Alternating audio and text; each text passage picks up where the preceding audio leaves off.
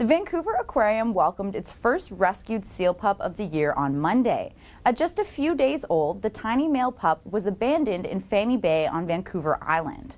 He was immediately flown to the city to meet the aquarium's rescue team. And while he's said to be in poor condition, the vets are giving him top-notch care.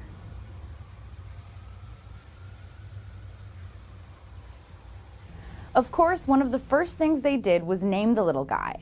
And this year they're naming all of the rescued harbor seals after athletes. So he was given the moniker Lionel Messi after the famous soccer player.